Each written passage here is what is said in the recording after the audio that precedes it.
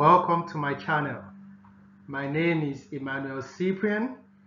In this video, I'll be explaining to you POAM Management.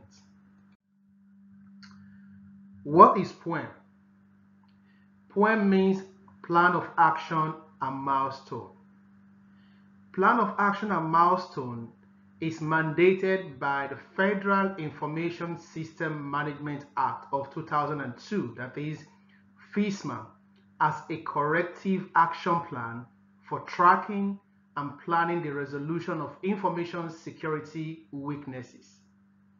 The term POAM refers to an authoritative plan of action and milestone for correcting an information system security weaknesses. The POAM details the tasks to be accomplished with a recommendation for completion before or after system authorization.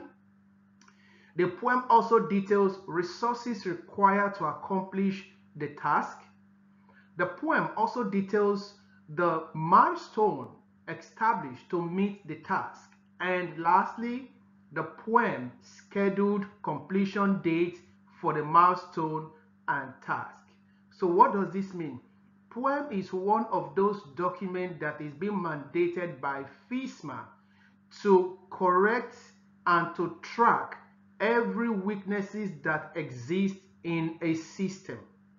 And it details what should be in that plan, such as the resources needed, such as the milestone that needs to be accomplished, such as the task that needs to be accomplished, and then the scheduled completion date.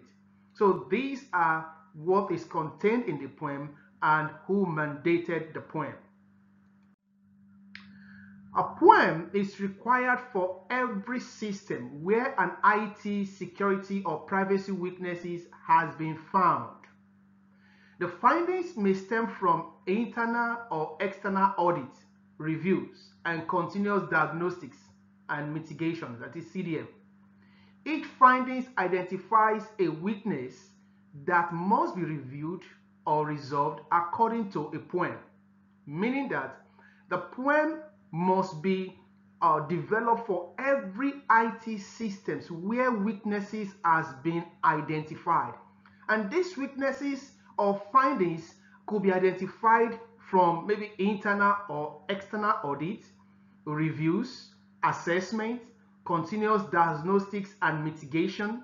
So these are the sources of where weaknesses could be identified from. And once those weaknesses has been identified, there is the need to establish or to develop a POAM to track their remediation activities. POAM is included as part of the authorization package, which means one of the important documents needed to get your system authorized is the POAM. POAM is prepared by system owner, common control provider. These are the two people, organization or group that prepares the POAM according to NIST 837 revision 2. The POAM is reviewed and approved by the authorizing official. An authorizing official is the one that reviews the POAM and approves the POAM before it is being used to assess the risk or grant authorization to that system.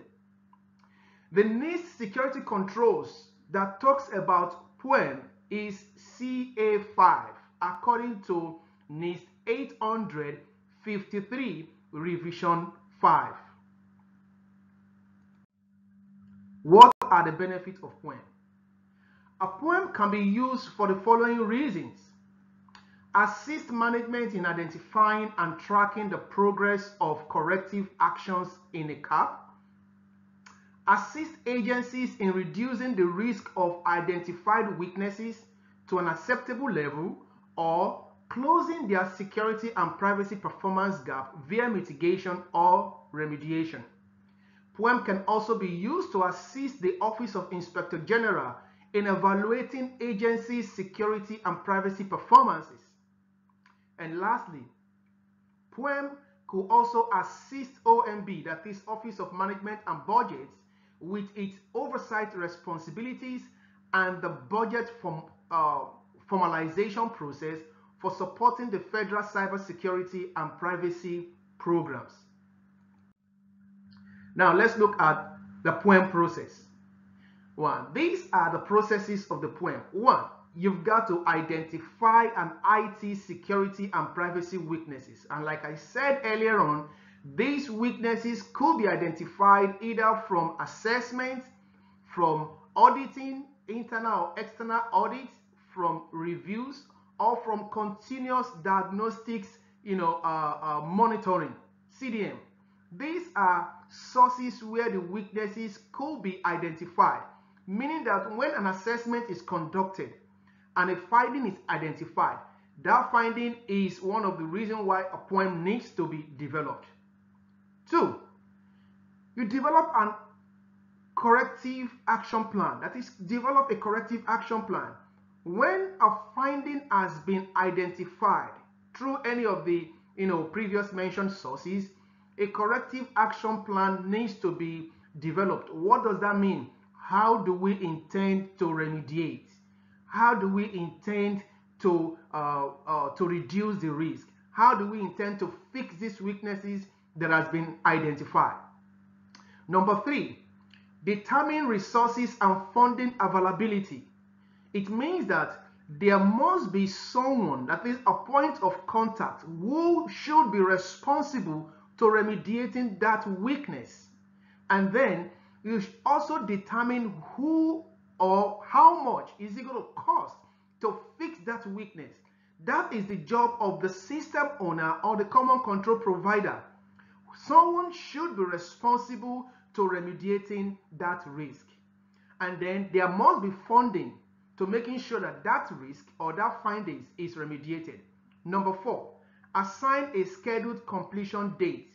The findings should not just be left blank. That is, the completion date should not be left blank, meaning that, to be determined. No. Every organization develops the POAM according to their risk responses. If the risk is determined to be high, it means that in some organizations, they must remediate that risk within 30 days.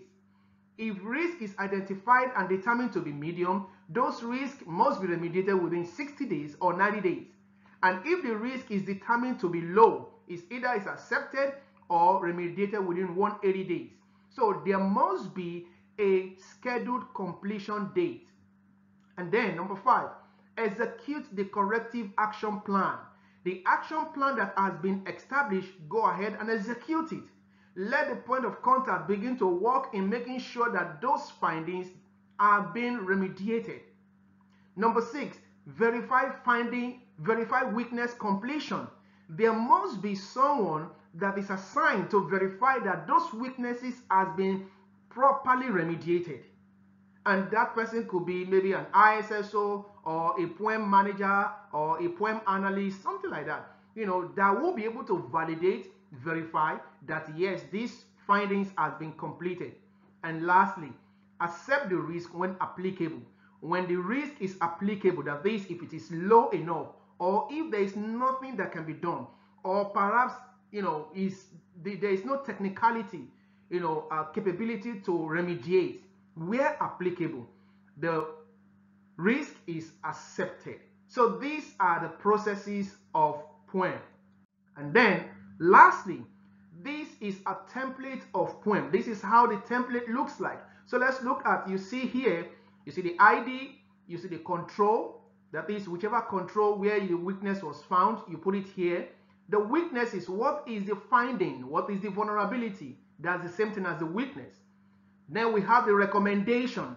What is being recommended to fixing this weakness? You have it here. The point of contact, who is responsible for fixing this remediation, for fixing this finding. His name, his contact details will also be here. The resources required, how much is it going to cost to fix this finding? Justification for the amount. You have to justify why you're saying it's $1,000 or $2,000. You have to justify the amount. Plan completion date. When is it going to start? When will you complete it? The finish date. Actual completion date. Status. Risk level. Scheduled completion date, and then comment. So these are the information that should be in any typical POAM. I hope this video has been helpful to you. If you find this video helpful, please don't forget to like this video. Please like this video, share this video, turn on your notification button, and lastly, please don't forget to subscribe to my channel. Thank you.